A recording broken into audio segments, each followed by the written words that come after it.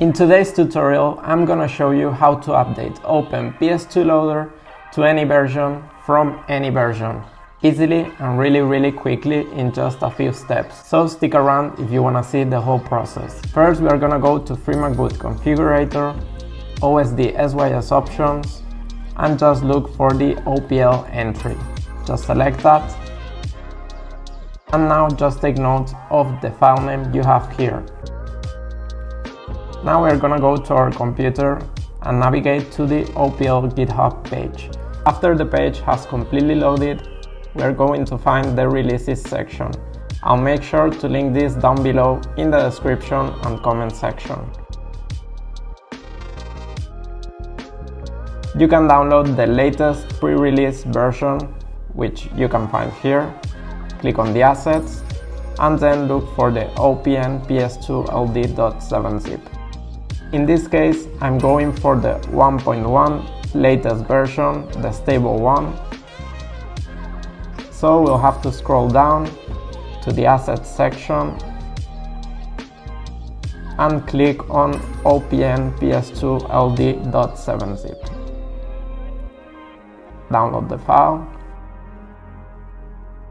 Now that the download has completed, we are going to extract it. And we can now delete the previous file. When we go inside the Open PS2 LD folder,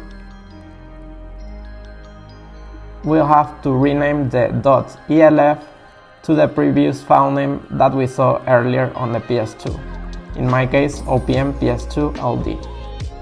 Finally, you'll have to copy this to a FAT32 formatted USB drive. Just paste it here, and we can now go back to our PS2 console.